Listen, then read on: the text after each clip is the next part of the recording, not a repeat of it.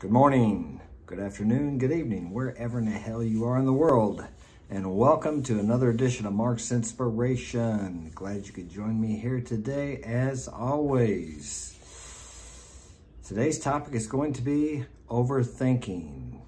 I have a subscriber. His name is, and I'm not sure if I'm pronouncing this right, but I'll try. Uzair commented, "Hey, Mr. Mark, can you make a video about overthinking, how it affects society, and having better sleep?"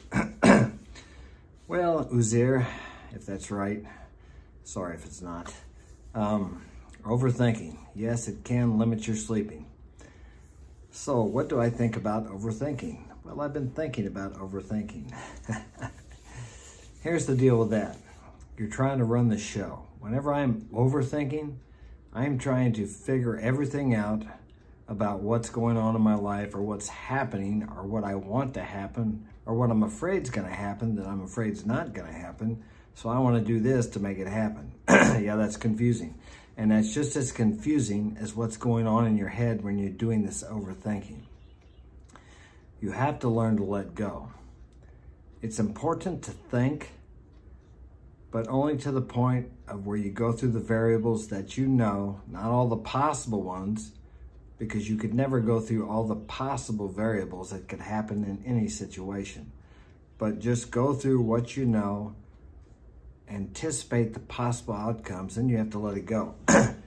Figure out from this thinking what you need to do, if any action that you need to take, and then take it and shut the hell up. Shut your mind off. You have to shut off your mind. How do you do that? I find meditation to be helpful. You may, I'm not sure what religion you are, you may find a prayer that directs your thinking towards your God, whatever your perception of that may be. I find that very helpful to get like a mantra that you say over and over again that takes your focus off of your problem, whatever it is you're overthinking about, and put the focus on a power greater than yourself. Because a lot of times we have a hard time stopping this mind. Now, I'm a firm believer in thinking, contemplating, but most people don't think. What we're talking about here, overthinking, is really worry. It's thinking about really what you don't want to come to pass. It's a form of negative faith or negative belief, if you like. And what this does, it will bring to you what you don't want. I've spent many nights in bed overthinking or worrying or being afraid of something. And 99.9% of the time, it never comes to pass. But if you continue to overthink, especially before you go to sleep, or worry about something that you don't want to happen or you're afraid it's going to happen, eventually you will bring something similar, maybe not the exact thing, but you will bring a similar, let's say, tragedy or a similar thing into your life that you don't want, that will correspond with this negative belief or negative faith or thinking that you continue to focus on. Because whatever you dominantly think about, you will bring into your life. So as I said before, you can use a prayer or an affirmation that is the opposite of what you're afraid is going to happen or what you're overthinking about. Let me try to come up with an example. Let's say, here's a good one. Let's say my car is not running well. The transmission's slipping a little bit, which mine is, and it has for the last 50,000 miles. Okay, I don't worry about it too much. I've kind of gotten used to it, but occasionally I think, man, what if that transmission goes out? Because then I won't have a car to drive for a while, and it's quite costly to get that fixed. I fixed the one in my van. So let's say every day before, or every night before I go to sleep, I'm thinking about this transmission. I'm thinking about how much it's going to cost. I'm thinking about what I'm going to do. Well, my car's broke down. I have to drive the work van, and all the reasons why I don't want that to happen. And if I think about that every night before I go to bed, it won't be long that that transmission will probably go out and I'll have to have it repaired. Or something similar, some occurrence in my life will happen that I don't want, because I'm thinking about that every night before I go to bed. I'm thinking about my transmission going out, all the trouble it's going to cause, the money it's going to cost, etc., etc. So as I said, the only way to combat this negative thinking, this fear thinking, is to find a prayer that, like I said, it goes along with your religion or your beliefs, or an affirmation. For example, I would say maybe, my car is running great. I got 300,000 miles out of my car. Just anything, whatever works for you. And you say that over and over again. And as you say it, when that fear comes up about the car breaking down, when you say it, you visualize your car running 300,000 miles. Visualize yourself talking to a friend and telling him about how you got 300,000 miles out of that car. The transmission it used to slip, but it made it all the way. The motor was good. You changed the oil every 3,000 miles, and all the reasons why it made 3,000 miles. And this is what you need to focus your thinking on.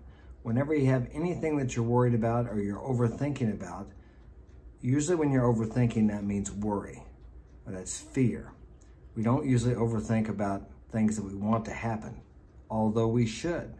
We should monitor our thoughts and be careful of what is going on in our inner conversations. Very important, because whatever you have these inner conversations about over and over, your dominant thinking, you will bring into your life. So we all have a problem with overthinking sometimes. And as I said, usually it's in the direction of fear or something we don't want to happen. But we need to reverse that and change that into the opposite. Think about what you want to happen. Overthink, if you will, about what you want to happen in your life, and you will bring that or something better into your life.